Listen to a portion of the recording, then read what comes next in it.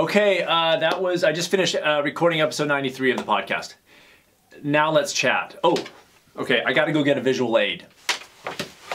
Okay, this is, there's like standy-uppy things here, but this is my son's science fair project. Okay, okay.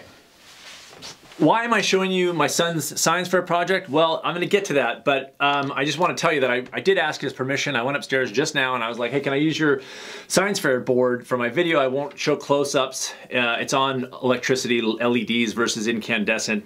I said, can I use it for my video? And he says, yeah, he's in the middle of a Dungeons and Dragons game. Again, but anyways, as I'm walking out the door, he goes, oh, I will let you do that if you pay me $250. Isn't that adorable? Here's my science experiment, and I'm on the fence about this, and I have one person to blame for this, and it's never gonna be me, obviously, but it's Doug Hay, my buddy of Rock Creek Runner, No Meat Athlete fame, and he and I were both coincidentally watching this video by this filmmaker named Billy Yang, who he's amazing.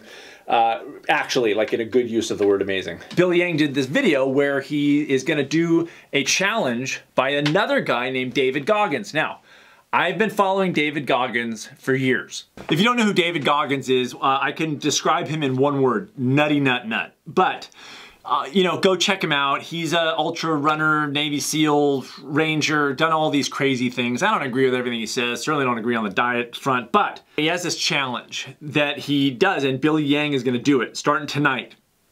And it is called 4x4x48, which is every 4 hours, you run 4 miles, or as Goggins says, 30 minutes to an hour's worth of exercise, every 4 hours for 48 hours, okay?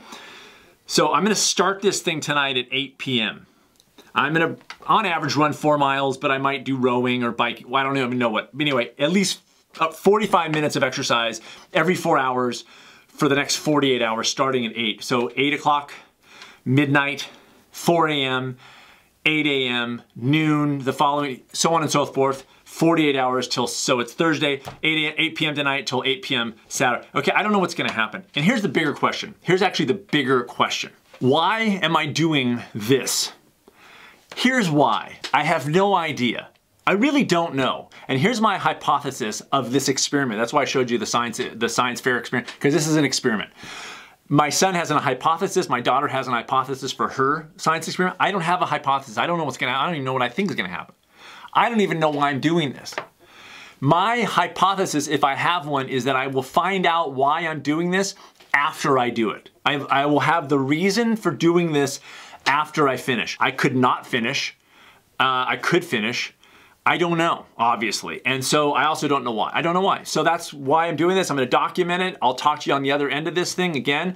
Doug Hay was supposed to do it with me, but apparently he cares about his family. I don't know, some nonsense. I don't wanna get into that whole bag. Here we go. 8 p.m. Thursday, first run of the project.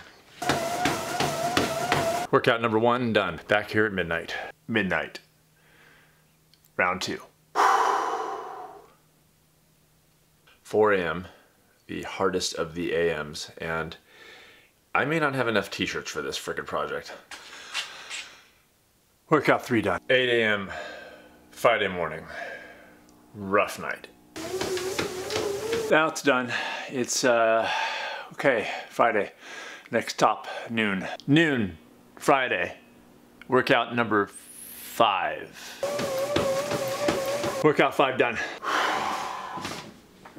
4 p.m. on Saturday, just took a little bit of a nap, and the 8 a.m. and the noon one today were like kind of okay. I'm taking it really easy, but now I'm starting to, and I got one more night ahead of me, so this is a big one. Apparently my dog's upset about it too. 4 p.m. one done. Next 8, midnight, 4 a.m. 8 p.m. Friday, I'm at the official halfway mark. I've been doing some extra Wim Hof breaths, watch old videos on that front, but that's keeping me kind of energized. About 20 minutes ago, I was like, good night. And then I did a little bit of breathing, and I got a little kick in the pants. So that's a good sign. I am not looking forward to tonight, but you know, so it goes. It's midnight in the garden of why am I doing this? 4 more to go. 4 a.m. Feels exactly like 4 a.m. Done.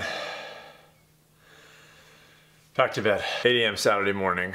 3 more to go and done. This is the second round of this t-shirt. 40 miles down, 8 miles to go. Over 2 runs, noon, 4.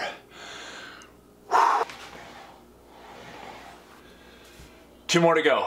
The 8 a.m. run was rough and I kind of crashed afterwards. But a 4 banana shake with water and then followed by a 40-minute nap and then a whole wheat bagel. I am pleased to report that I am now back up to maybe 50%.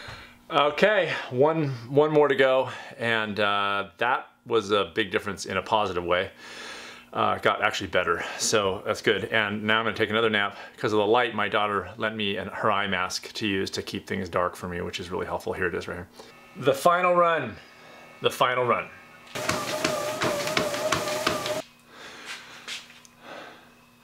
And done. Finished strong, glad it's over. Now, cut to, boom. I'll keep this recap short. I'm glad I did it. Probably won't do it again. Here's my feeling, as my coaching is primarily focused on the mundane, the sort of day-to-day rising, the day-to-day health with, I'm not really about the peak kind of challenges. I still think they're great. And I think there's value to putting yourself in intentionally to situations that frankly test your mettle, kind of just remind you that you're alive and kicking, and answer a question for many people that we maybe either don't ask or don't want to think about, which is, am I still in this fight? These are the kinds of things we do, and I think it's worthwhile to do them, and I'm glad that I did them. So if I had to say the reason I did this, probably was those things. At the time that I thought to do it, was just like, well, I'm sheltering in and I have a lot of time on my hands, so why the hell not? Definitely questioned that at 4 in the morning. The second night for sure, like hit that moment of like, I am done, and not in a jokey like, oh, am I done? Like actually this is stupid. You know, you get to that baseline level of just being over it and then finding yourself pushing through it. And I think there's some real value to hitting those kinds of situations now and then in our lives. I did go ahead and stick to 4 miles a pop, so I did the full 48 miles. Toward the second night for sure, that took me almost an hour because I was just, just feeling it, so running a lot slower. So anyway, so that's what it was, 4 miles a pop, and just did it. I'm glad I did. Glad I did. Recovering now and fine. No soreness, just it's the mental, just it's a tough one. Getting some rest. All right, good. Hope that was helpful. I don't know. Do it. Do it. Do it. Do it.